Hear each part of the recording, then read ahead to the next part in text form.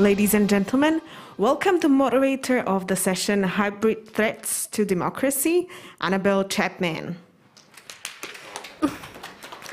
So, welcome everybody to this panel on hybrid threats to democracy. I'm delighted to welcome our panelists here, some of whom are joining us virtually, who you can see on the screens, and here as well in the room with me.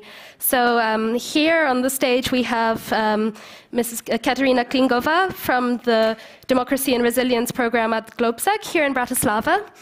And joining us virtually, we have Leah Gabriel, Special Envoy and Coordinator from the Global Engagement Center, who is joining us from Washington, D.C. We have Veka Modebadze from the Strategic Communications Department at the Ministry of Foreign Affairs in Georgia. Teija Teikkanen, Director of the European Center of Excellence for Countering Hybrid Threats in Helsinki. Dr. Junji Lee from the Institute of National Defense and Security Research in Taipei City. And so please join me in welcoming all the panelists. And we will begin with some introductory remarks by the Special Envoy Gabriel. Well, good afternoon. I'd first like to thank GLOBSEC for hosting this fantastic event. You know, we strongly value our partnership with GLOBSEC, and we're grateful for the outstanding work that's conducted by our colleagues here. You know, I'm really honored to be able to provide the U.S. government's perspective on disinformation and propaganda as a hybrid threat to democracy, and to listen and to be able to learn from my colleagues from all around the world. And I'm very proud to serve as the Special Envoy and Coordinator of the Global Engagement Center, also known as the GEC, at the U.S. Department of State. Now, for those who aren't that familiar with us, the GEC's mission is to lead and coordinate the efforts of the U.S. government to recognize, understand, expose, and counter foreign state and non-state disinformation and propaganda that's aimed at undermining the interests of the United States and our allies and our partners. So simply stated, the GEC leads the U.S. government's international response to propaganda and disinformation that adversely affects our national security and that of our allies and our partners. So our work to address the hybrid threat of disinformation takes a number of different forms, from supporting counter-disinformation programming with local partners, to sponsoring reports for both government and public consumption, to leading multilateral efforts with like-minded governments to counter disinformation and propaganda globally. And another key aspect of our work is exposing the actions of malign actors that target our societies with disinformation. So these actors use disinformation to threaten democracy, and they do this by taking advantage of what's really a relatively anonymous information space. You know, they falsely pose as influencers, as media sources. Even some try to pose as a harmless grandma, for example, on social media, one who has oddly strong and vocal political opinions. So these actors use that anonymous information environment to push disinformation narratives that are sometimes very harmful. And sometimes these efforts happen in broad daylight. You know, I always like to remind people of something the editor-in-chief of RT, Margarita Simonyan, said in an interview back in 2012 that was very telling. When asked why the Russian taxpayers should support RT, Simonyan replied that the Russian people need RT for the same reason that they need a defense ministry. She added that, and I quote, "It's impossible to start making a weapon only when the war has already started." And she even referenced Russia's war against Georgia in 2008, where she said that they were, quote, "conducting the information war." You know, Simonyan really showed RT's and the Kremlin's intent very clearly in that statement. And this element of Russia's disinformation apparatus is certainly not slowing down, as we've all seen. So to counter these efforts from Russia and other malign threat actors, the GEC has a comprehensive approach, and this includes a number of different items. So we include using data analytics tools to provide early warnings of foreign disinformation to our allies and to our partners and to domestic stakeholders in the U.S. We're also analyzing the attempts by our adversaries to target vulnerable audiences and sharing our information with stakeholders. We're building the technical skills of civil society organizations, NGOs, journalists, and other local actors who are best positioned to expose and counter the spread of disinformation. And we're promoting U.S. values and norms to counterbalance authoritarian models and to ensure that the information space is not ceded. And we're also strengthening our partnerships around the world to be able to collaboratively combat propaganda and disinformation. Now, we also focus on exposing the efforts of these malign actors. You know, one recent piece of exposure work that we're especially proud of is our special report titled "Pillars of Russian Disinformation and Propaganda Ecosystem." I hope you've been able to take a look at it. This report was really the first time that the Department of State had published really an overarching view of how Russia cultivates a disinformation propaganda ecosystem. And we delve into how Russia uses 5 main pillars to do that. And those are official government communications, state-funded global messaging. They cultivate proxy sources, they use weaponization of social media, and they use cyber-enabled disinformation to spread disinformation and propaganda. So the 5 pillars of this disinformation ecosystem that we've outlined work together to create and to launder disinformation narratives, with some of the pillars manifesting in official, publicly visible ways, as well as more obscured and even deniable ways.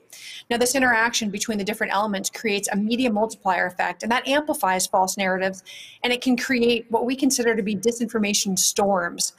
And I will say the Kremlin bears direct responsibility for cultivating these tactics and platforms as part of its approach to using information as a weapon. So in addition to outlining our thoughts on disinformation and propaganda, the report provides in-depth profiles on 7 proxy sites within that Russian disinformation ecosystem.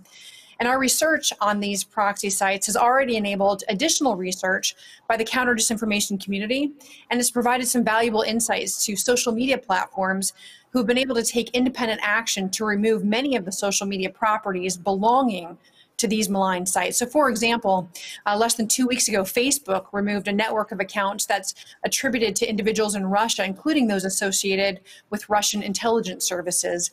The network included and amplified the Strategic Culture Foundation, which, if you're not familiar with it, that's a Russian disinformation outlet that we detail in our report, and it has links to Russia's Foreign Intelligence Services, or SVR.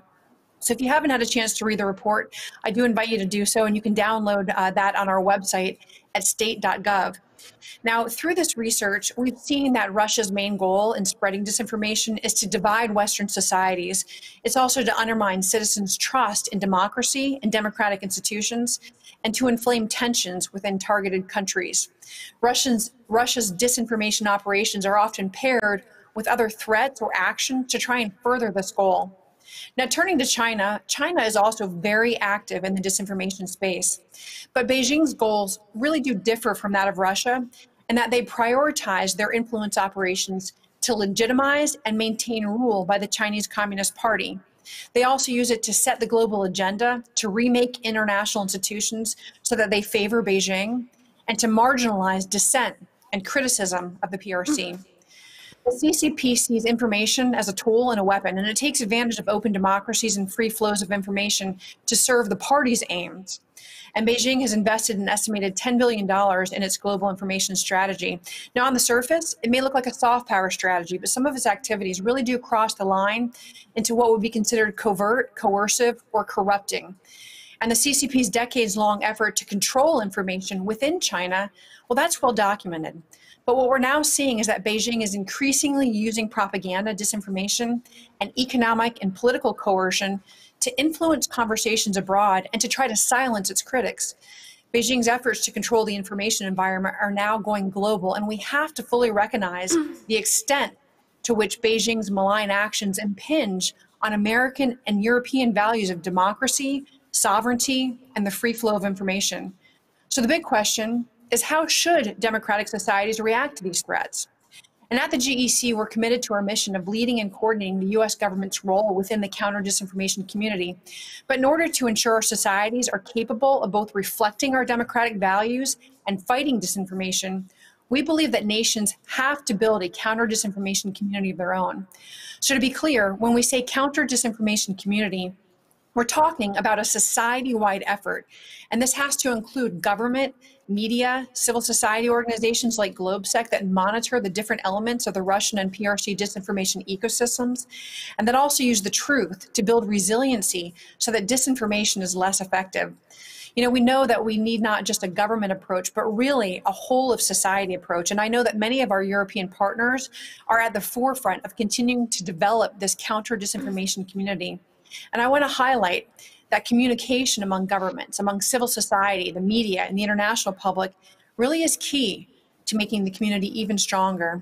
So in the spirit of collaboration, we work with several EU and NATO partners through several collaborative platforms around global issues of disinformation and propaganda. And we've shared methodologies and analytical approaches, technologies with several partners in the EU and NATO. And we've learned a great deal from how many of our partners are approaching these similar issues so that we can share our best practices. So by continuing to build up our community, we can enable quick, efficient, and effective whole of society responses. You know, we all know how important that is, especially in light of what we've seen around COVID. And this crisis could not have made it any clearer that disinformation can impact any and every issue. Sadly, even issues that have real consequences and that affect human lives. So coordinated communications on the dangers of disinformation are critical, but we shouldn't just fill the space with warnings that, you know, while important, do increase anxiety and fear in times of crisis. We also need to be proactively filling the information space with positive and truthful narratives. While it may not seem like it, proactively promoting messages of unity or of collaboration is in fact one method of fighting disinformation. So those positive messaging, that positive message can hinder malign actors' ability to fill it with lies. This messaging is best done together.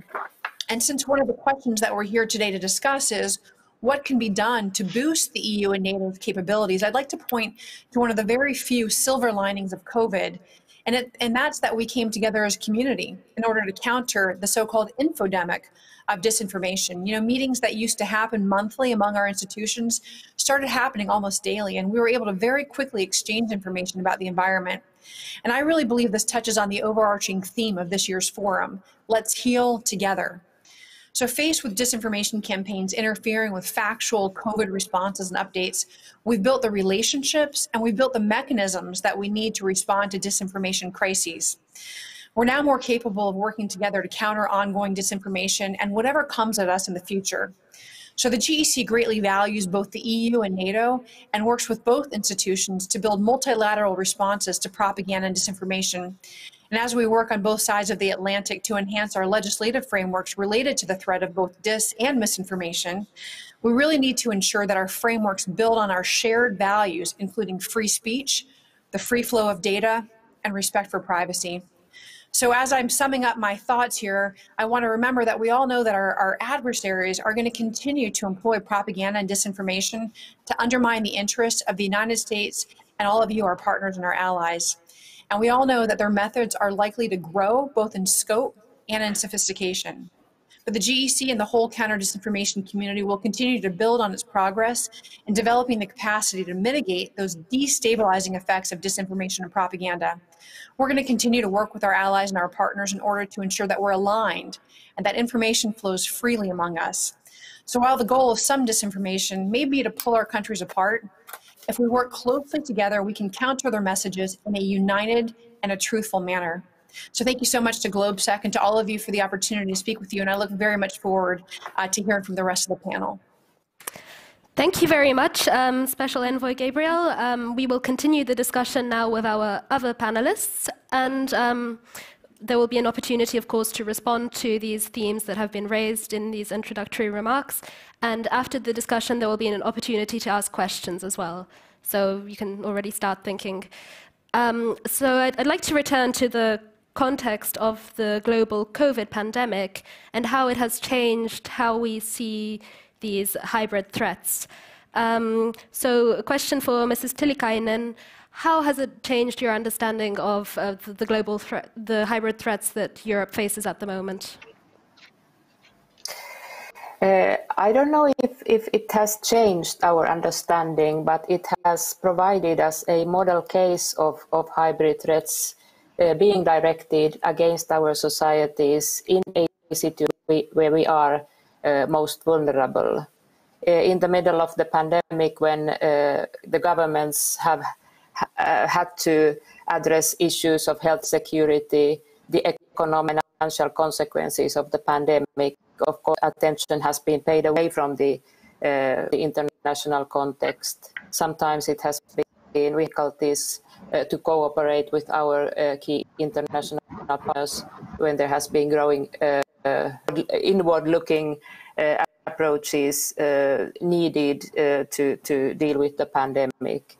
So basically, we have learned how these kinds of crises as serious as this has been, can be used for malign activities. Of course, we should remember from the hybrid threat point of view that it's we see a whole range of different instruments that are being used, but of course the final goal of these tools, this information, be it cyber attacks against other forms of grid infrastructure, is to pave the way for the final goal, which is to affect the decision making of our societies, to steer our decision makers to take optimal decisions.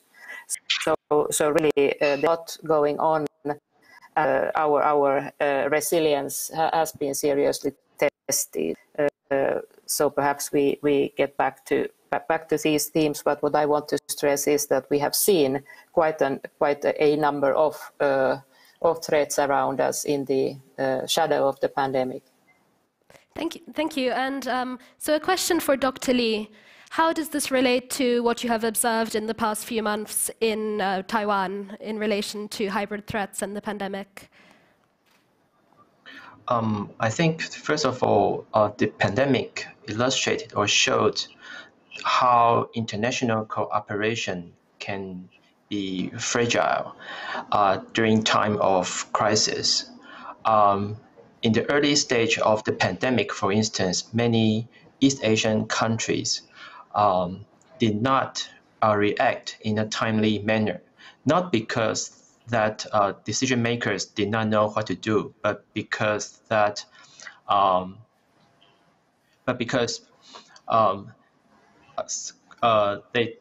they must balance between economic performance and closing the boundaries and limiting the free flow of the populations. So in the context of hybrid threats, if an adversary can manage to create a situation where countries are forced to focus on their internal affairs and even compete against each other for those scarce resources, then international collaboration or cooperation can be difficult. We are now in a time where everybody speak about international cooperation to confront the pandemic. But let's assume that if there is a vaccine that proves to be effective, then I think soon countries will be engaged in competition for those vaccines. So I think this is one kind of vulnerability that the COVID-19 demonstrates. Thank you. So all the speakers so far have spoken about new vulnerabilities that have been exposed by the pandemic. And I'd like to ask you, Mrs. Modebadze, what new vulnerabilities, what new challenges have the past few months revealed from Georgia's perspective? Thank you so much. Firstly, let me thank GLOBSEC and all the speakers at the panel. It is such an honor for me to be present today here with you. The COVID pandemic indeed has challenged many aspects of our societies, including the disinformation activities in our country and in Georgia. Georgia has been long target of the hybrid threats. It has been mentioned that we have faced cyber attacks in 2008. We have faced it in 2019 October, and as well in 2020 in the midst of pandemic. The disinformation activities have been doubled since March 2020 in Georgia, primarily addressing our foreign policy and security priorities, attempting to divide the society, foster the ethnic division, and challenge the effectiveness of the government. Therefore, the lesson that we might take up from the pandemic as a whole society is that we need to further build our cybersecurity systems. That has been already stressed by previous speakers, because everything today is digital. The fact that we're having this conference online highlights the necessity of our cybersecurity. And we've seen the power of information in general, because nowadays in the information era, the soft power is less hierarchical, let's say so. The power lies with everyone who has access to social networks, gadgets, etc. So we have to be aware of how powerful the information can be. And as the EU HR VP noted, the disinformation can actually kill. So this is what I've seen during the pandemic, when mindless conspiracy theories have been spread across the globe. And finally, to conclude, we have been under heavy disinformation attack regarding our critical infrastructure here in Georgia, Lugar Research Laboratory in Tbilisi. The coordinated campaigns have attacked this laboratory, questioning its activities, even questioning the origins of the virus in relation to the laboratory. And this all has been officially stated by the Ministry of Foreign Affairs of Russia as well. So all this methodology that has been already mentioned that Russia uses as a source of disinformation has been long used and tested on Georgia. Thank you. So I think one of the big themes here is disinformation, and that was actually identified as one of the mega trends in a new report produced by GLOBSEC here in Bratislava called the Megatrends 2020 report on trends triggered and accelerated by COVID-19. So Mrs. Klingova, could you tell us more about this megatrend that has been observed? Yes. Thank you very much for actually possibility to be here and be at such a distinguished panel. Yes, disinformation has been spread and has been with us for ages, but the thing that we observed with the COVID is the infodemic, you know, a huge increase of disinformation and conspiracy theories being spread about the virus itself and about the, anything connected with health. Anti-vaccination movement is having a heyday, you know, because Bill Gates is going to produce a vaccine, is going to have a microchip, and we're going to be chipped. Everybody's going to be chipped, and without it, you're not going to be able to function. So it is problematic, but our societies and our democracies have been vulnerable even before the pandemic. And this is something that we observe in our annual polling as well.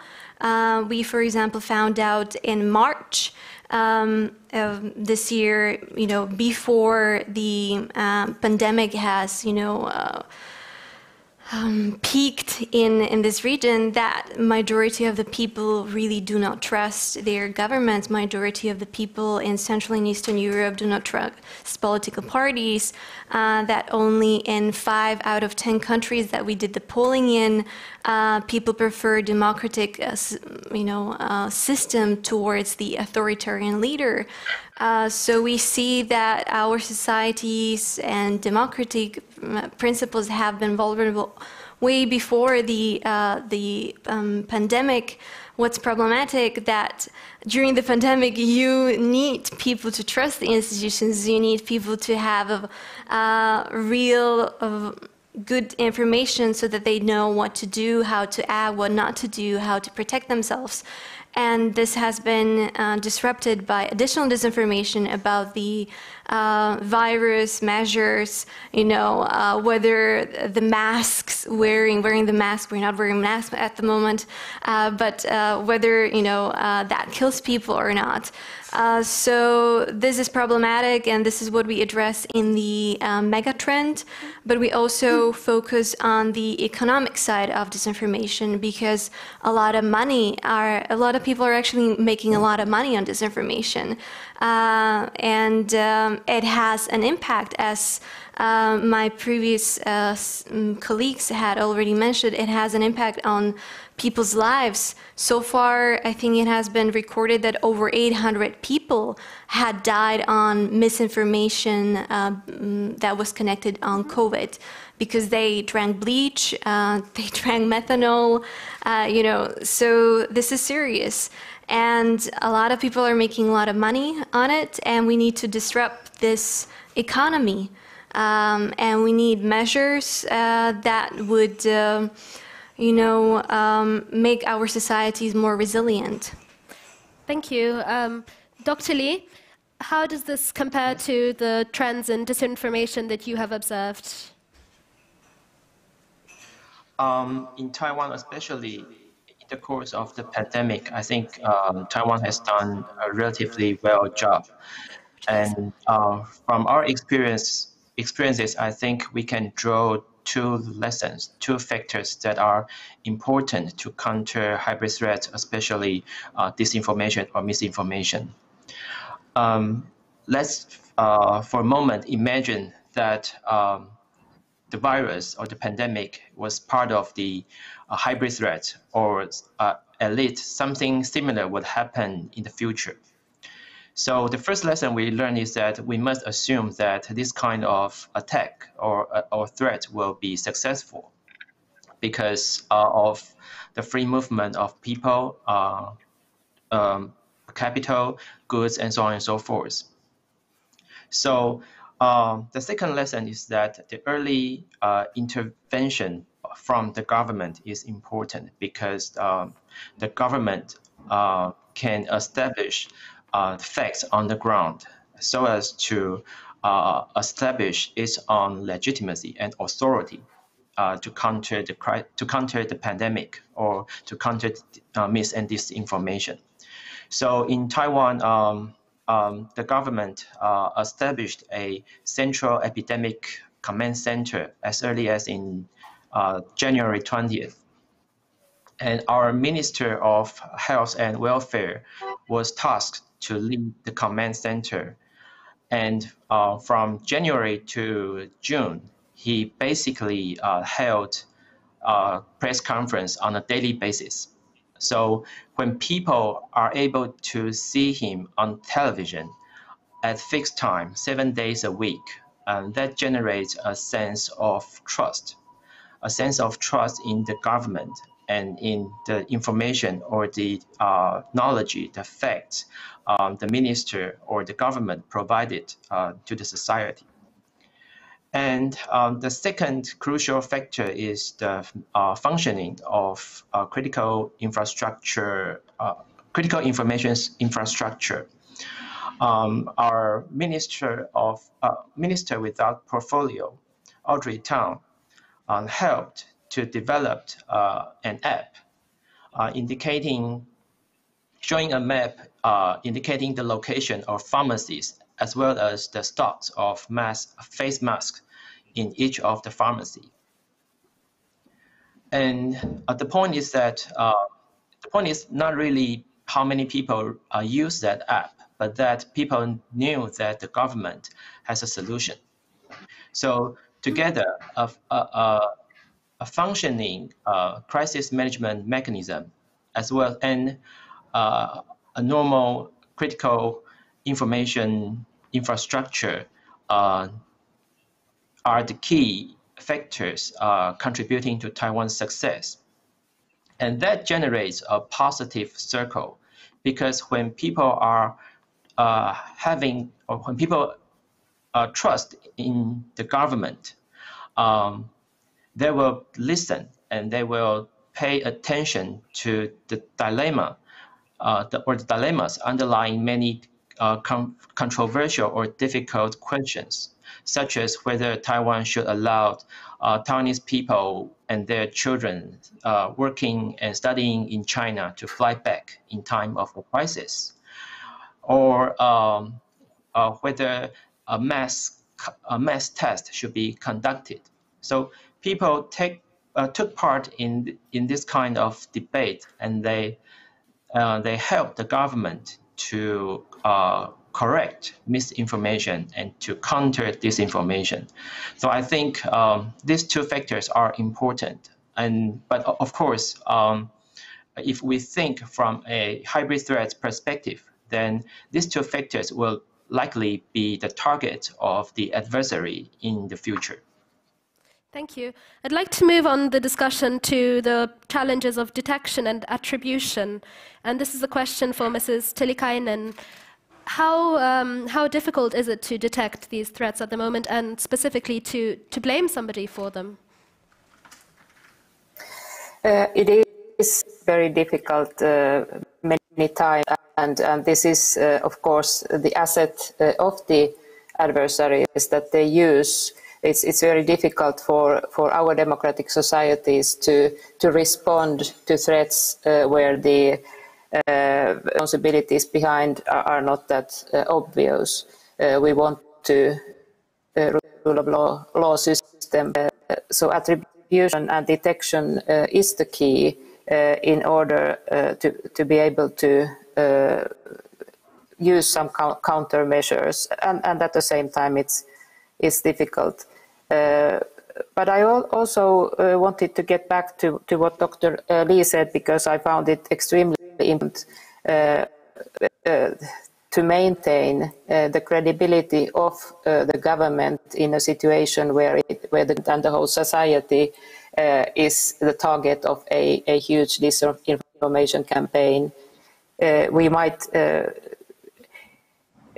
have difficulties with attribution. We might have difficulties with our to deter disinformation threats, and that's why to maintain the resilience of our societies, a healthy information environment by supporting traditional media and journalism, to make sure that our societies have a solid information base to rely on, and also in that way the credibility and firm position of the government can be maintained. That is very important, in my view, in the context of difficulties that we might face with attribution.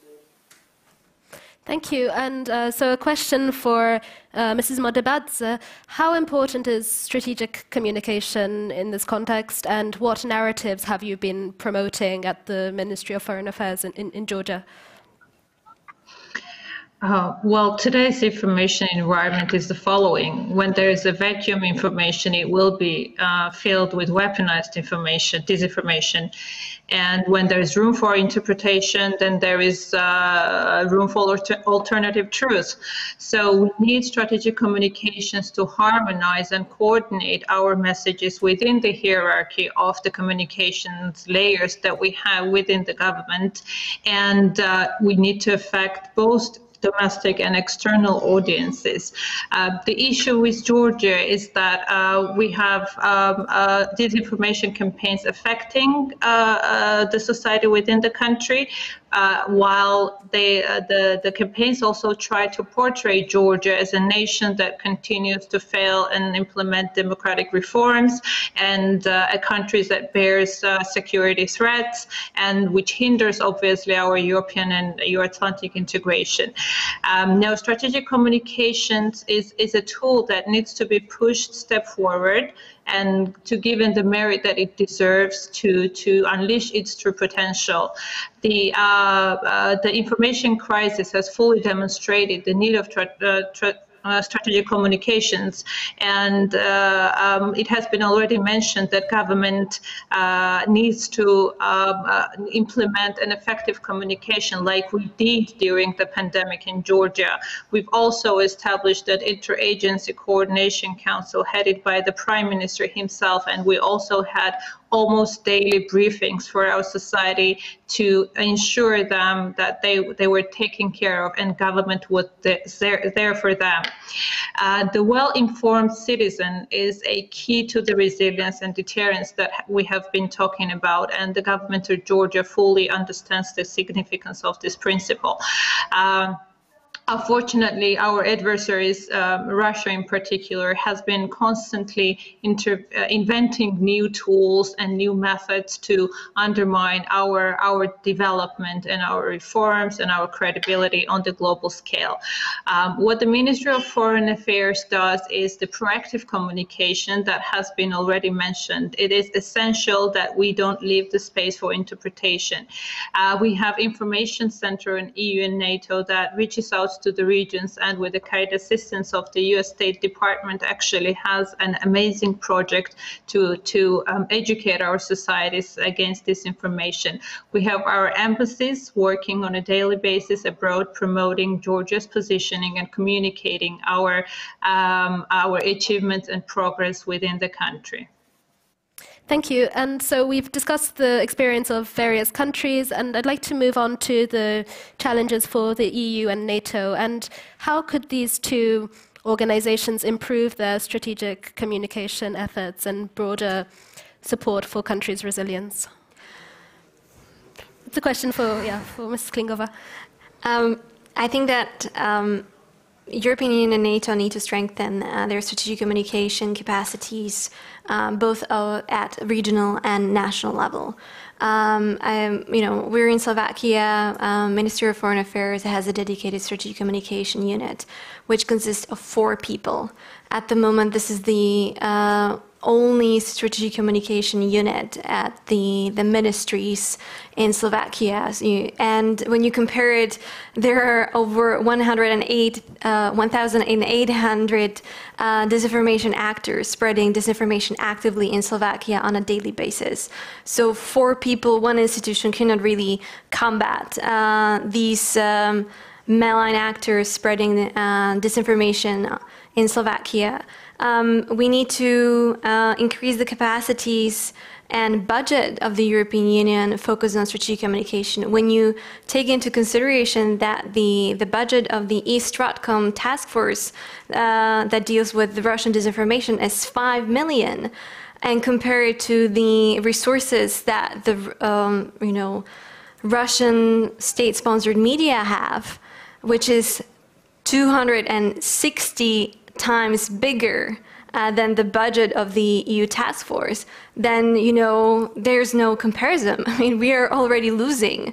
So we really need to increase the capacities, both personal, but we need to invest more money into it, and we need to, educate people how to communicate, because proactive communication, strategic communication, is not something that a lot of people know of.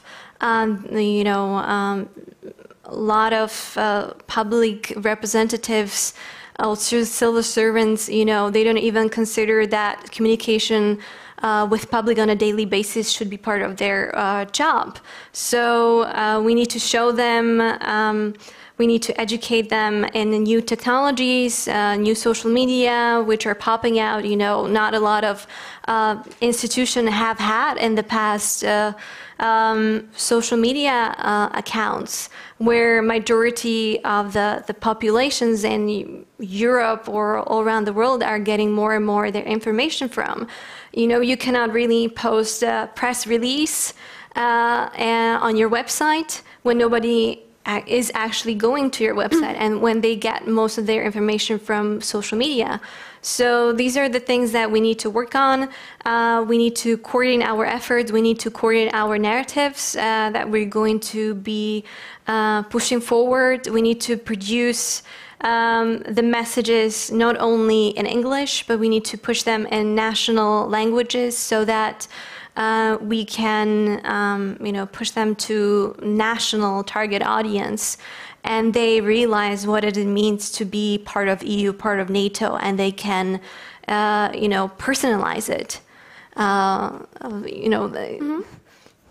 And to follow up on this, Mrs. Tilikainen, what improvements would you like to see at the European level in terms of strategic communication and responding to hybrid threats?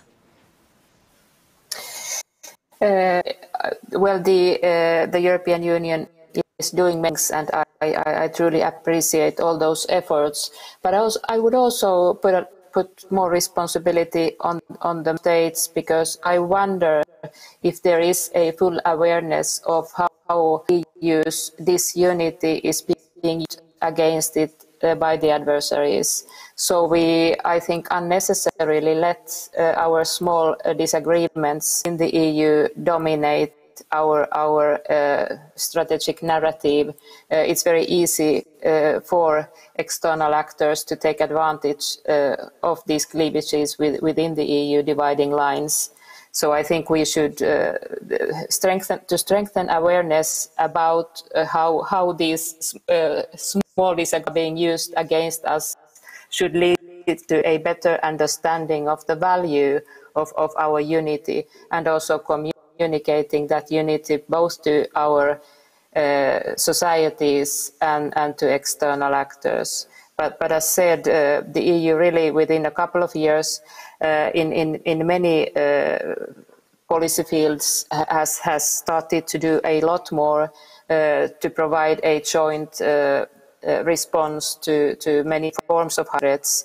And like NATO in its field, the EU is of course a capable actor for that, as it has tools and instruments available for a joint reaction, and it's better to do that at the collective level rather than to do it in the member states.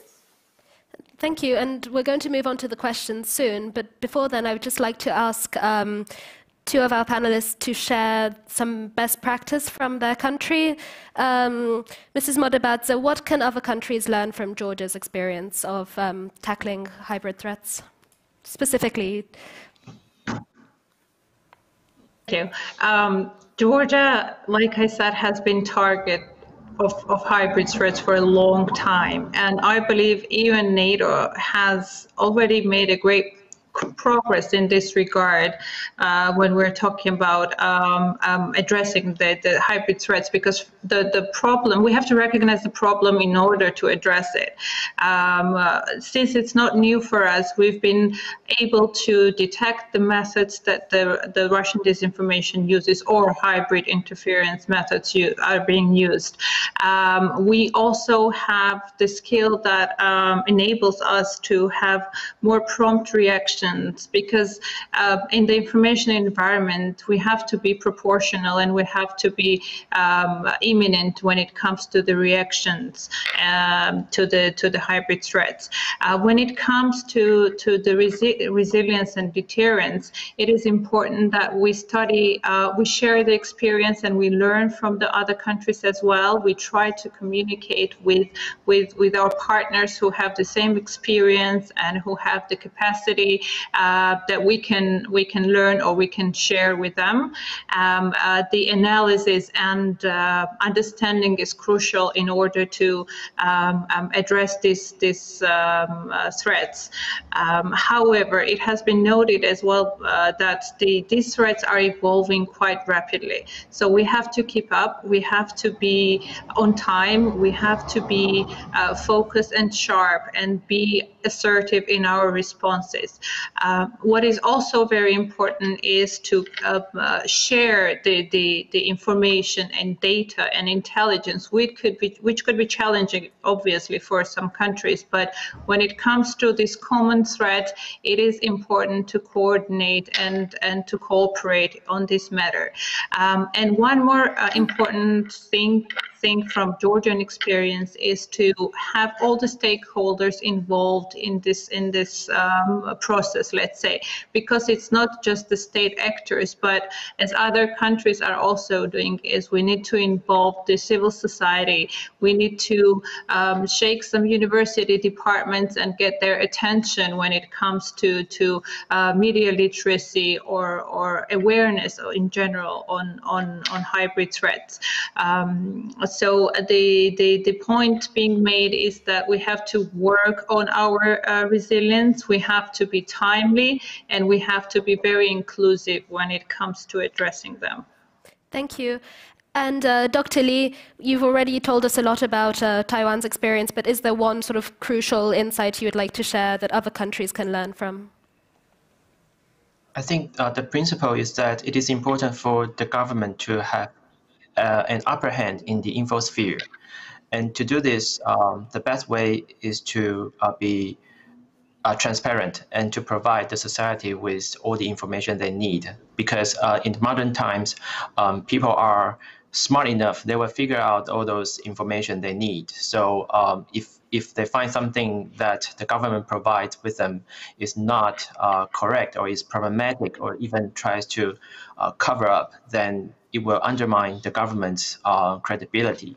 So transparency is I think, the best practice, and that would also bring the society in with the government. Thank you. So now I'd like to open the discussion up to some questions, starting here with the audience in the room. The way this works is you can raise your hand to ask a question, and then because of sanitary regulations, to go up to the microphone that's over here and ask your question for one of the specific panelists or more of them. Does anyone have a question?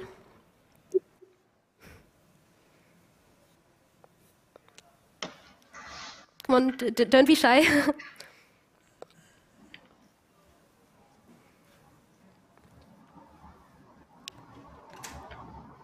If there are no questions so far, then I will continue returning to the panelists. So this strange year, 2020, is coming to an end. And I wanted to ask each of you to sort of outline what the main challenges will be for 2021 and for the years ahead.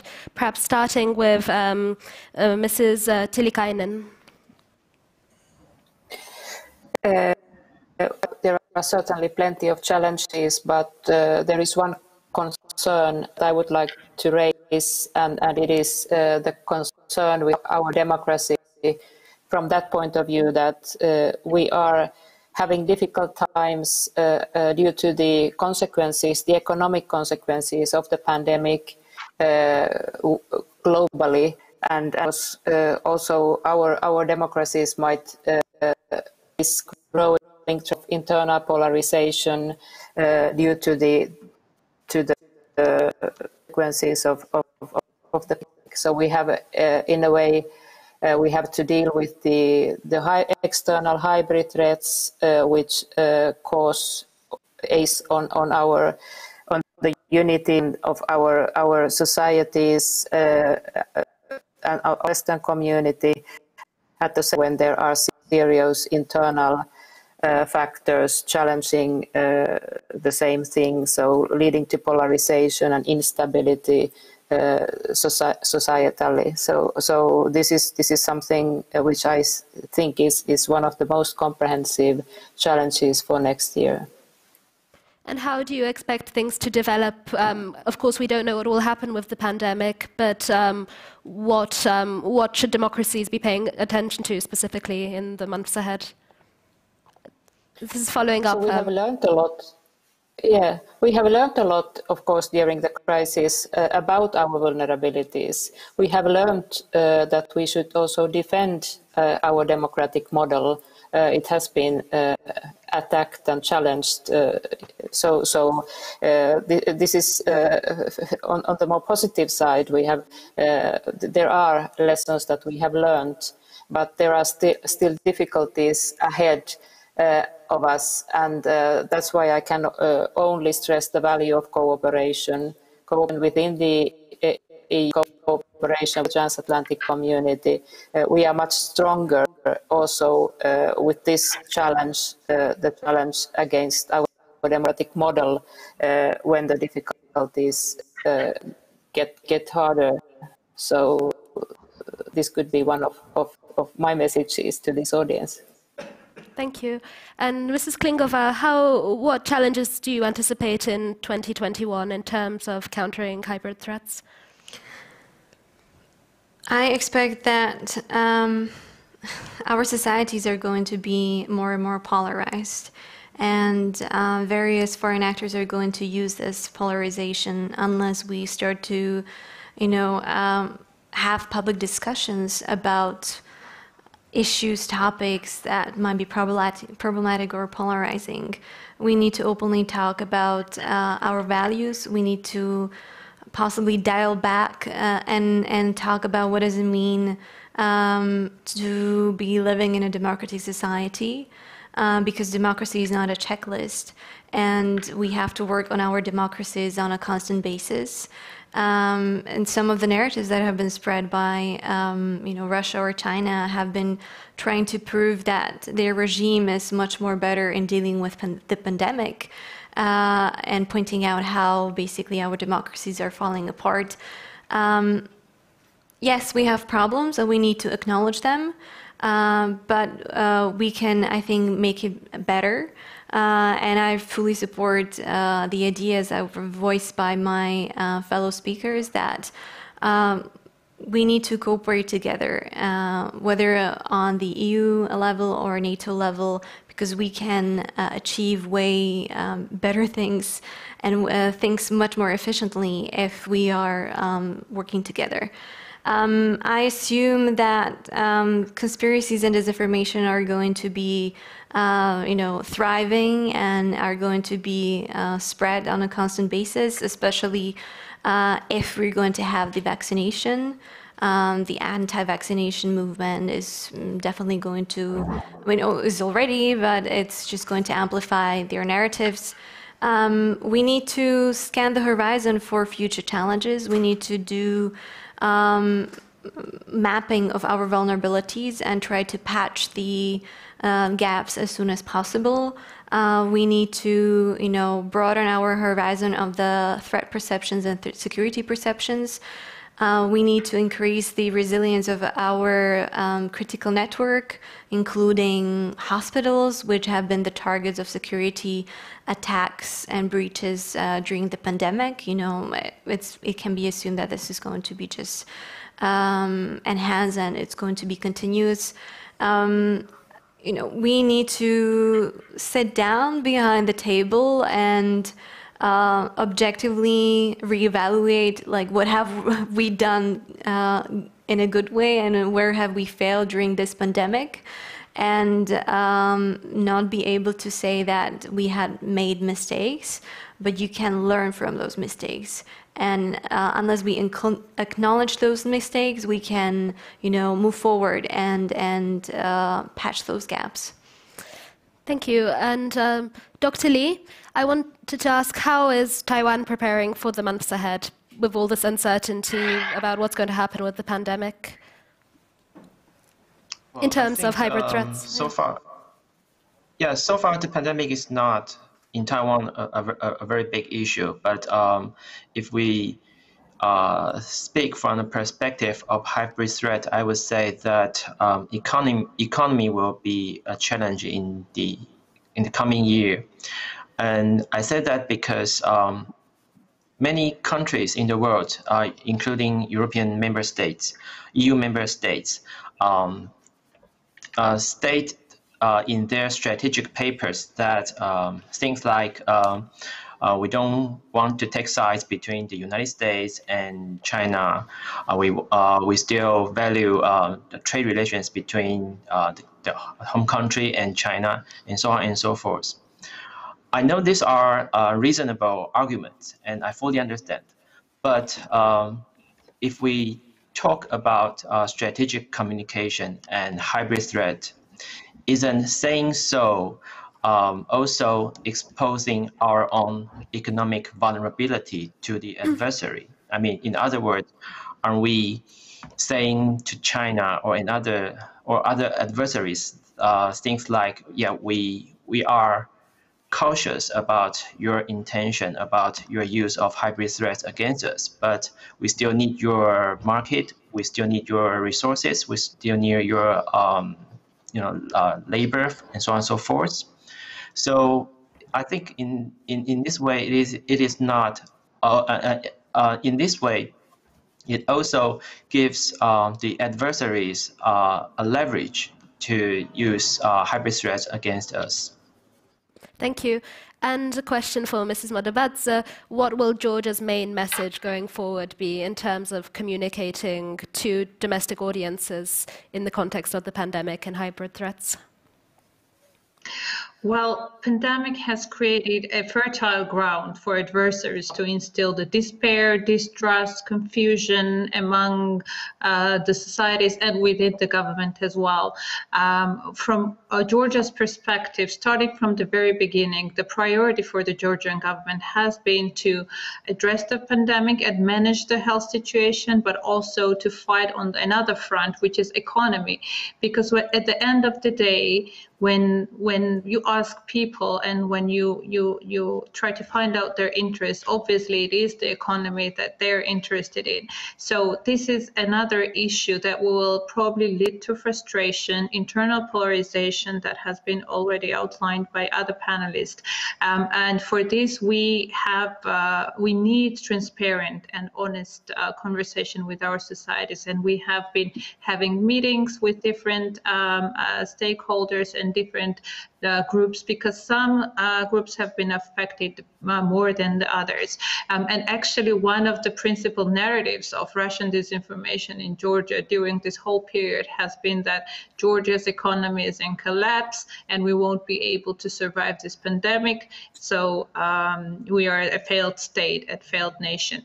Obviously, in the coming months, whatever the pressure points will be, it will be exploited by the adversaries. Let it be the upcoming elections, let it be the vaccination, because obviously the development of the vaccine will lead to another infodemic, new wave of infodemic. And we also expect the continuation of clandestine diplomacy. For this, we need to talk with our partners. We need to have honest exchange of information and coordination on ways to go further. So our aim is to keep the solidarity amongst our society, keep the solidarity with our partners, and together as partners and in cooperation, we will move forward. Thank you. So I'd like you to join me in thanking all our panelists, starting with Special Envoy Gabriel for her introductory remarks, and then the other panelists for the interesting discussion, and for joining us from so far away virtually and here in Bratislava. So thank you. Thank you. And before you leave, I'd just like to say that in 5 minutes, the discussion will continue here with a session on climate imperative in the economic rescue. And you can also go to the Maria Theresa room across the hall for a session on the EU in the digital age. Thank you. Thank you.